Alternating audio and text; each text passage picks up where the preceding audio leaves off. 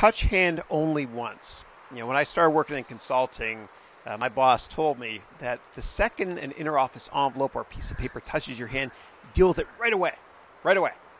And the most successful people are the most busy people. They can accomplish a lot.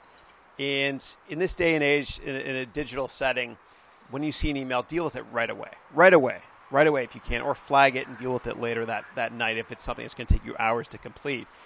But you want to touch hand only once. You always want to tell yourself, I do it now, I do it now, I do it now. And you'll be much more productive in business and life if you follow that methodology of touch hand only once.